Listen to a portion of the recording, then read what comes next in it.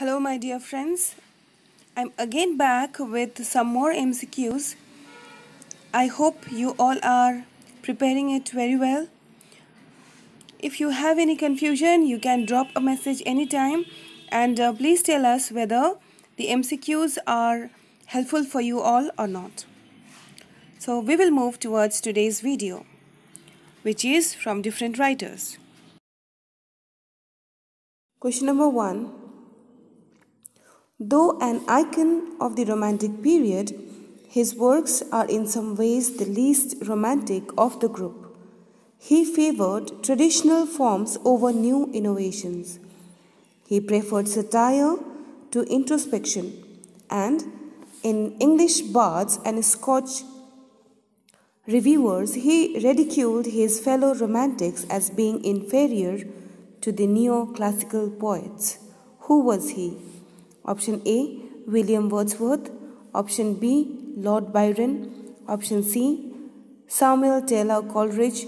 And option D, John Keats. So it is Lord Byron who criticized romantic poets, even though he himself belonged to that particular period.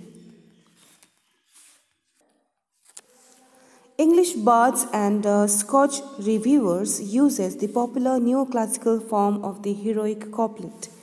In it, Byron calls Southey the ballad monger. Question number 2. Though she wrote during the Romantic period, she is usually classified as a Regency writer.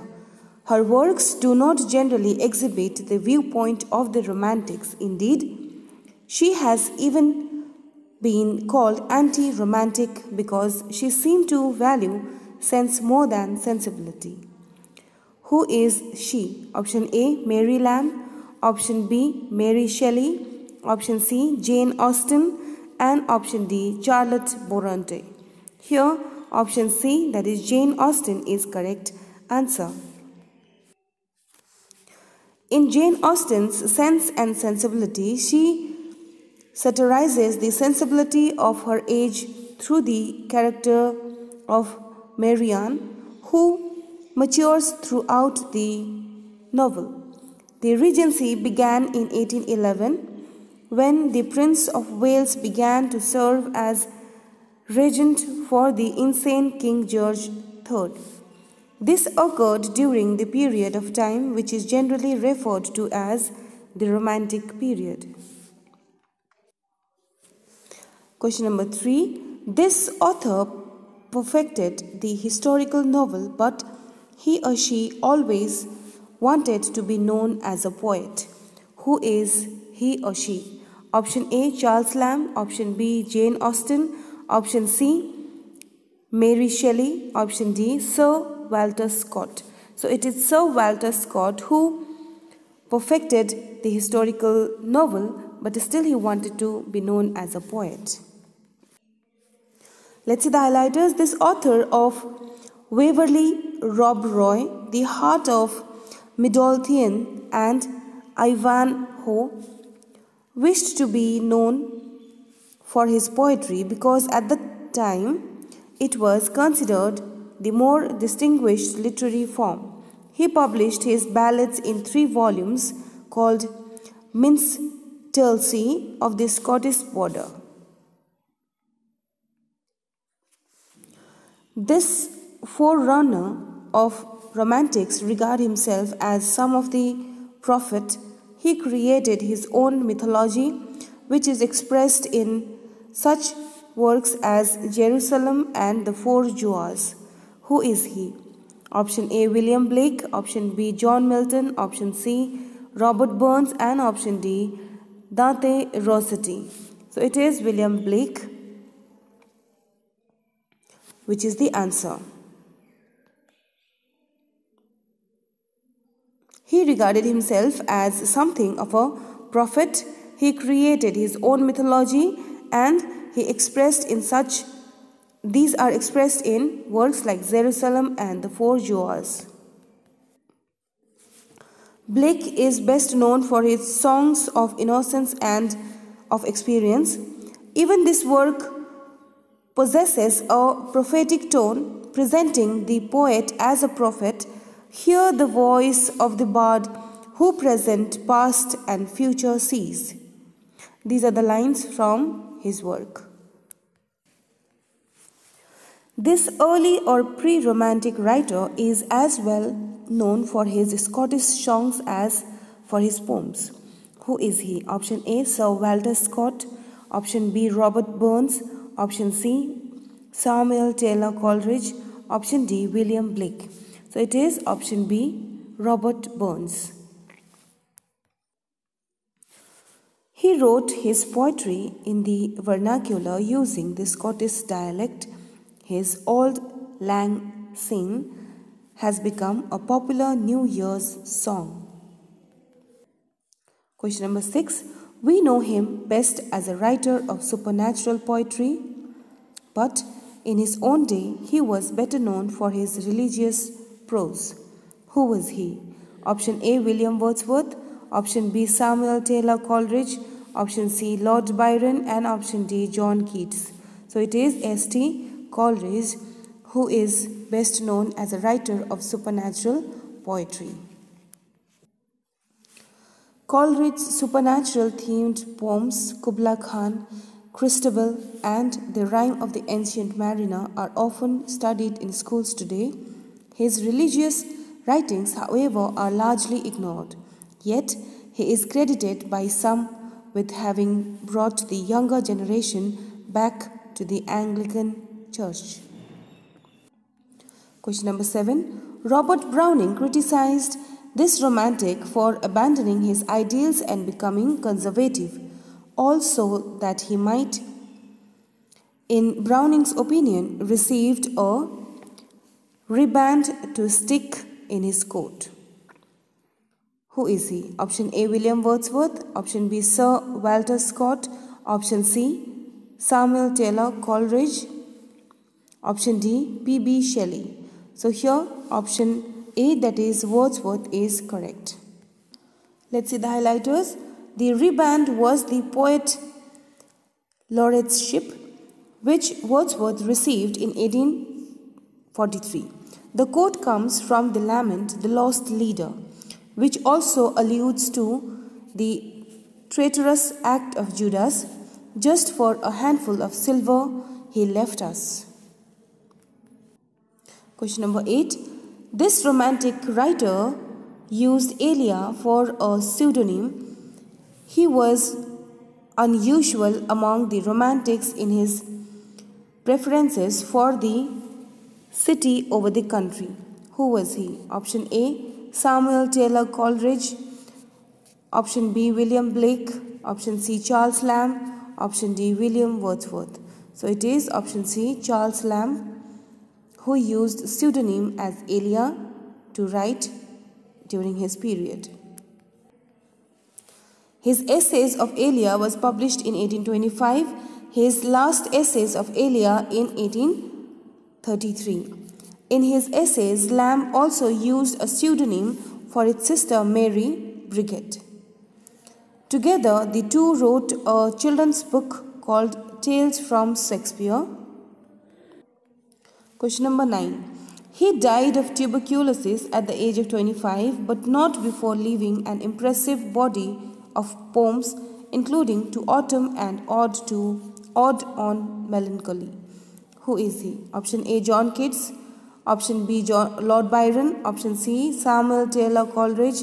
And option D, Percy Bysshe Shelley. So it is option A, John Keats.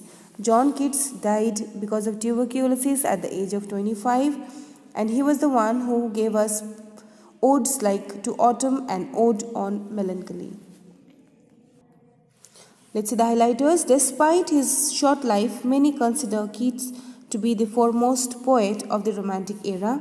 Shelley eulogized the younger poet in the poem Adonias.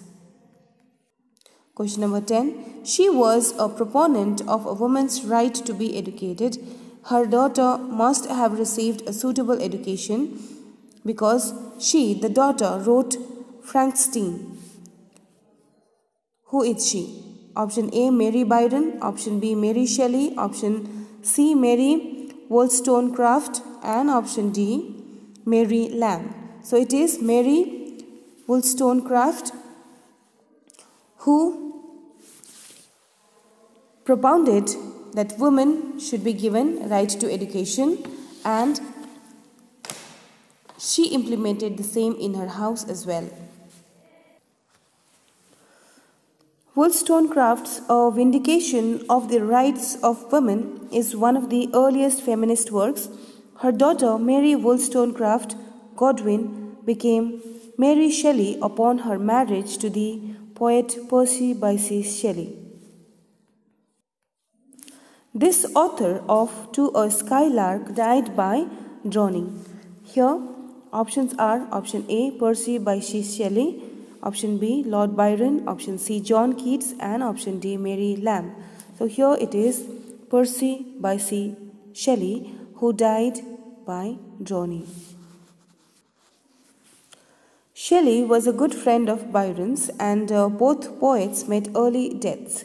Shelley is also well known for his Ozymandias, Ode to the West Wind, and Adonias.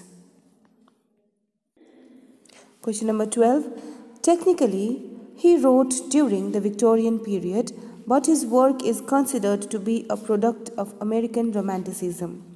He himself, once an idealist who spent time in utopian commune, he lost hope in the power of social reformation. However, his Blithedale romance depicts a character so intent on reforming humanity that he does not seem to care for individual men and women. Who is he? Option A, Edgar Allan Poe. Option B, Washington Irving. Option C, Herman Melville. Option D, Nathaniel Hawthorne. So it is Nathaniel Hawthorne who wrote during Victorian period, but his work is considered to be a product of American Romanticism. He himself was once an idealist who spent time in utopian commune or countryside. He lost hope in the power of social reformation. However, in his work Blithedale Romance, we get to see talking about humanity. Hawthorne describes Hollingworth's philanthropy in gusty terms. He had taught his benevolence to pour its warm tide exclusively through one channel, so that there was nothing to spare for other great manifestations of love to man, nor scarcely for the nutriment of individual attachments, unless they could minister in some way to the terrible egotism which he mistook for an angel of God. Hawthorne's House of Seven Gables similarly expresses a negative view upon utopian visions, offering a more moderate optimism. Question number 13. This American romantic once said, "I stand for the heart to the dogs with the head." Who is he? Option A, Nathaniel Hawthorne. Option B, Washington Irving. Option C, Edgar Allan Poe. And option D, Herman Melville. So it is Herman Melville who said, "I stand with the heart to the dogs with the head." Melville wrote this in an 1851 letter to Nathaniel Hawthorne. In his later years, he seemed to have moderated his view somewhat. His novel, Billy Budd Sailor, depicts big-hearted, innocent young man who, because of his naivete, meets his doom. Question number 14. Byron wrote, "And the might of the Gentile, unsmote by the sword, hath melted like snow in the glance of the god." In what poem did these lines appear? Option A, On the Day of Destruction of Jerusalem by Titus. Option B, Song of Soul before his last battle? Song of Saul before his last battle? Option C. Herod's lament for Miriam. Option D. The destruction of Sennacherib. So it is option D which is correct. The destruction of Sennacherib. This is the work where we find these lines. Byron was asked by a friend to write poems that would accompany music originally used in synagogue. As a consequence, Byron produced the Hebrew Melodies, which contains the famous poem She Walks in Beauty. Question number 15. This fundamental work of Romantic period was published by William Wordsworth and Samuel Taylor Coleridge. What was it? Option A. The Heart of Midlothian. Option B. The Lyrical Ballads. Option C. The Rime of the Ancient Mariner. And option D. English Bards and Scotch Reviewers. So it is Lyrical Ballads, which was published in 1798 collectively by William Wordsworth and Samuel Taylor Coleridge. The Lyrical Ballads first appeared anonymously in 1797. In the preface to this work, we find the romantic definition of poetry, the spontaneous overflow of powerful feelings. It takes its origin from emotion recollected in tranquility. To question number 16, to start at the beginning, which novel was the first winner of the Booker Prize in 1969? Option A. The Elected Member by Bernice Rubens. Option B. Something to Answer For by P.H. Newby. Option C. Figures in a Landscape by Barry England. And option D. The Public Image by Muriel Spark. So it is option B which is correct, that is Something to Answer For by P.H. Newby is the first winner of Booker Prize in 1969.